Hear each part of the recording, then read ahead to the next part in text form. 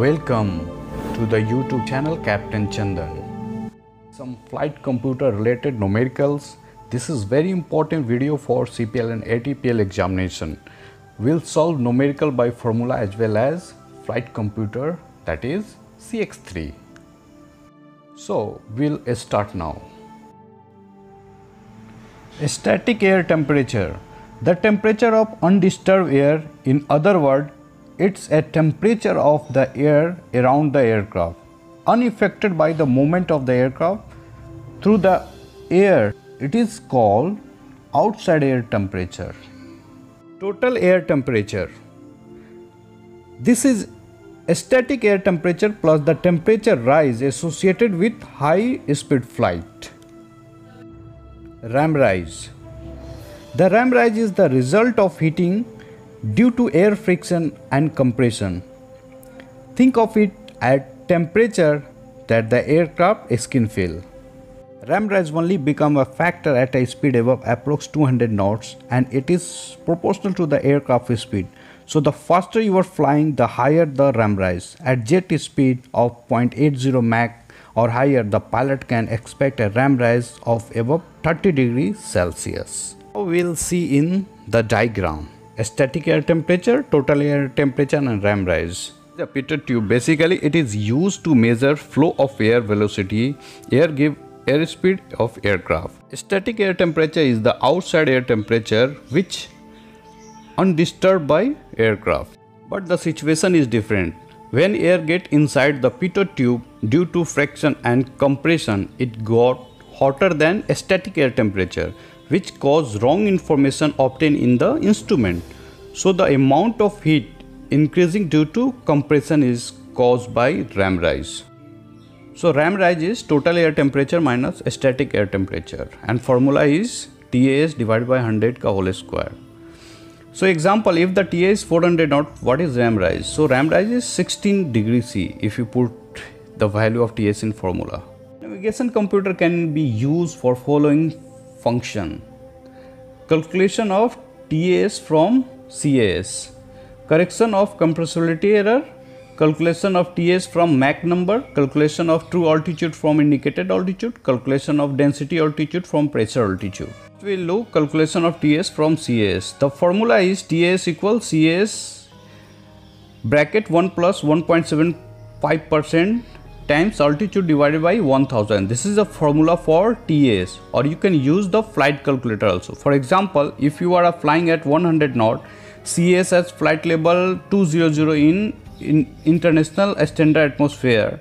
Find the TS. The TS is, if you put the value, the answer will be 135 knots. Now we will use flight calculator or flight computer to solve this numerical. So in flight computer, what data we need? So we need pressure altitude. So it is given in the question, that is a flight level. Flight level and pressure altitude are same. And calibrated airspeed, we have 100 knots. And we need one more thing, that is called outside air temperature. So we have to find outside air temperature. If we put three data in flight computer, we'll get the TAS. Now we have to calculate outside air temperature. As we know, flight level or pressure altitude measured from ISA condition, that is 1013.25 hectopascal pressure setting, where temperature is plus 15 degrees C. So when altitude increase, temperature decrease at 2 degrees Celsius per 1000 feet. So at 20,000 feet, temperature from ISA will be 15 degree, that is ISA condition minus 20,000 times 2 divided by 1000. So if you solve that one, you will get outside air temperature, that is minus 25 degrees Celsius. Now we'll put all the data in flight computer. Now we are on CX3. So we have to calculate the airspeed, that is true airspeed. So we'll go here, that is airspeed, then press enter here.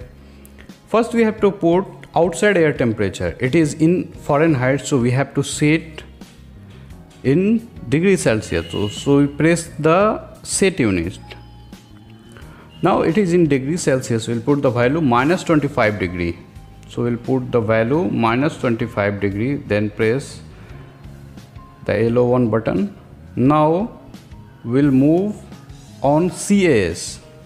So CAS is 100 knots. So 100, enter, and pressure altitude is given 20,000 feet. So we'll put 20,000 feet. We'll get a TAS, that is 136 knot. So this is our answer. We'll see the next question. You are at 18,000 feet pressure altitude and the static air temperature is minus 30 degrees Celsius. Calibrated airspeed is 170 knot. What is true airspeed? Use the formula to solve this numerical.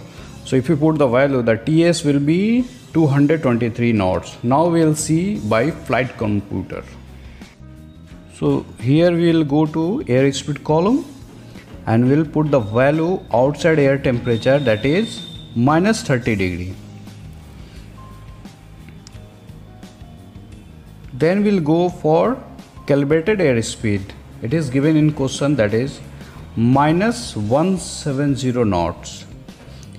And the pressure altitude, that is flight level, is 18,000 feet. We'll put the value and the answer will be TS will be 219 knots. The answer is quite closer. If you use formula, the answer is 223 knots and by FlightCom 219 knots. So use the closest one. Correction of compressibility error. Compressibility correction is not required at airspeed less than 300 knots TS but must be applied if the TS of more than 300 knots. Thumb rule is TS can be calculated by adding 2% of the CAS for each 1000 feet of pressure altitude. We'll see some example. Flight level 350, outside air temperature minus 47 degrees Celsius. Calibrated airspeed is 280 knots. What is true airspeed? So 2% of CAS will be 5.6. Now for flight level 350, it will be 5.6 times 35, that is 196. Adding that value in CAS, the answer will be 476 knots. This is the TAS. Now we'll see in flight computer. So we'll go in airspeed column. We'll put the value outside air temperature is minus 47 degree. Minus 47 degree will come here at CAS. CAS is 280 knots. 280 knots. And pressure altitude is, that is a flight level, is 35,000 feet. So the TS will be 481 knot. Calculation of true airspeed from Mach number. Mach number is the ratio of true airspeed to the local speed of sound. Mach number equals TA divided by LSS, that is local speed of sound. If we rearrange that one, TS equals Mach number times LSS. Local speed sound equals 38.95 times square root of temperature. Temperature in Kelvin equals degrees Celsius per plus 273 degree. We have to convert degrees Celsius to Kelvin. So the formula of TS equal Mach number time 3.8.95 under root 273 plus degree Celsius. So example are on the screen. If you put the value, the TS will be 480 knots. We'll see this question on flight computer. So we'll go in airspeed. We'll put the value outside air temperature, that is minus 47 degrees Celsius. And we'll put now the Mach number. Mach number is 0.82. 0.82. If you put, the TS will be 480 knots. Calculation of true altitude from indicated altitude and temperature. Indicated altitude is simply that altitude you read in that altimeter. True altitude, the vertical distance of aeroplane above sea level, expressed in feet mean sea level. Many of the airspace altitude train figure always and airways obstacle you will find on aeronautical chart are expressed in true altitude. And the formula displaying on the screen. Kindly remember this formula. Now we'll talk about temperature deviation.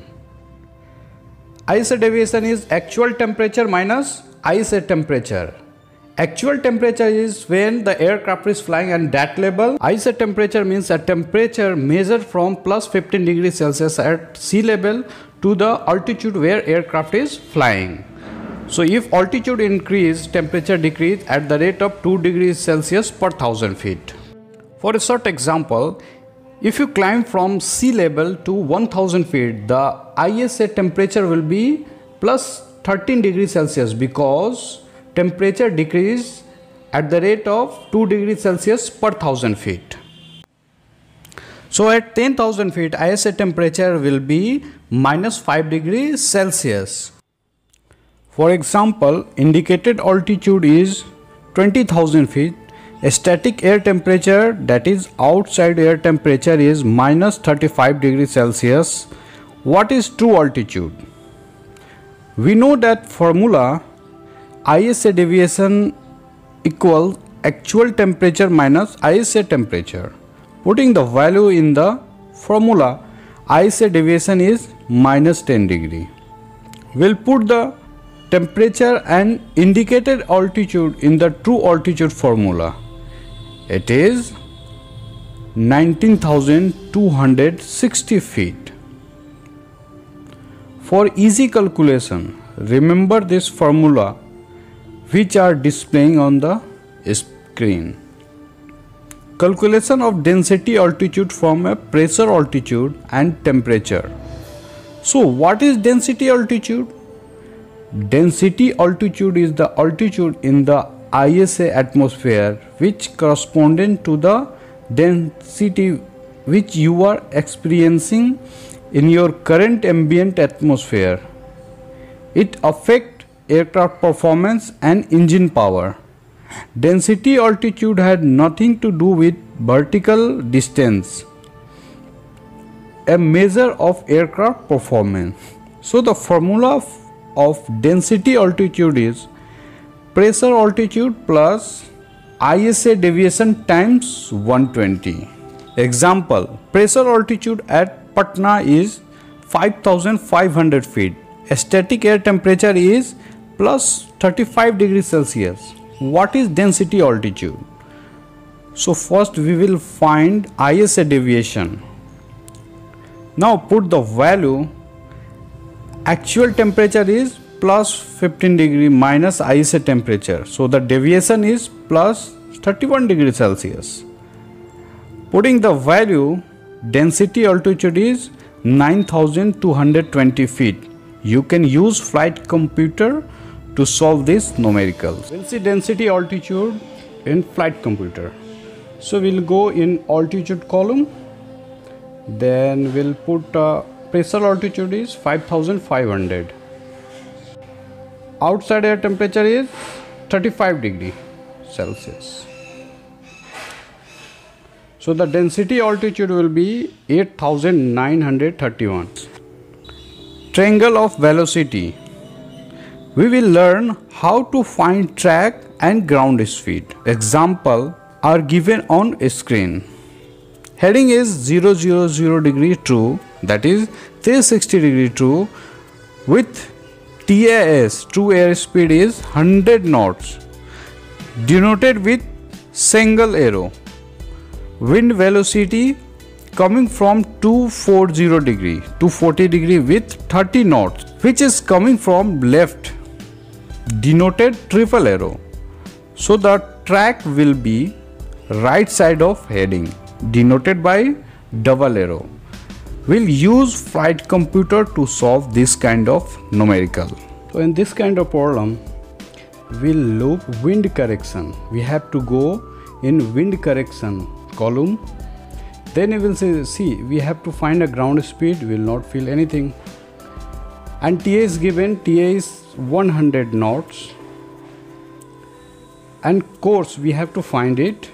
And heading we have a 360. 000 means 360. Wind speed is 30 knots. Wind direction is 240.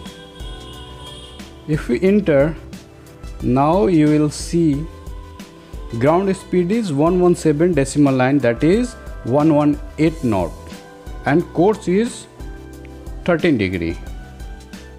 Now we learn how to find heading. Questions or example you can say are on the screen. Track is 155 degree. We have to find ground speed. Wind direction and velocity is 040 degree with 40 knot. We'll find heading, and true airspeed is given 140 knots. We'll see the solution on flight computer. We'll go in wind correction again. So ground speed we have to find, and we have to find heading too. So TA is given, TA is 140 knots. Track is 155 degree, and heading we have to find, wind speed is 40 knots and wind direction is 040. If we enter, we will see ground speed is 152 knots and heading will be 140. Now we'll find wind. So the question is on the screen. Heading is 060 degree with 140 knot TS. Track is 065 degree with ground speed is 120 knot. So we have to find wind velocity. It is very simple again. We will use flight computer. We'll go again in wind correction tab. We'll enter here. So now we have a ground speed. Ground speed is 120 knot. 120 knot. TA is 140 knot. Track is 55 degree. Heading also given is 060 degree. So if we enter, the wind speed will be 22 knot, or we can say 23 knots, and wind direction is 87 degree. Now we'll find the wind component. We already discussed in previous video. Kindly do watch for detailed information. Any forecast wind is given in true direction. Example, TAF, METAR and Volmet. ATC controller and ATIS always give wind in magnetic because runway is in magnetic direction. Kindly watch my previous video, wind component. I covered that chapter in detail. And thank you so much for watching my video. God bless you.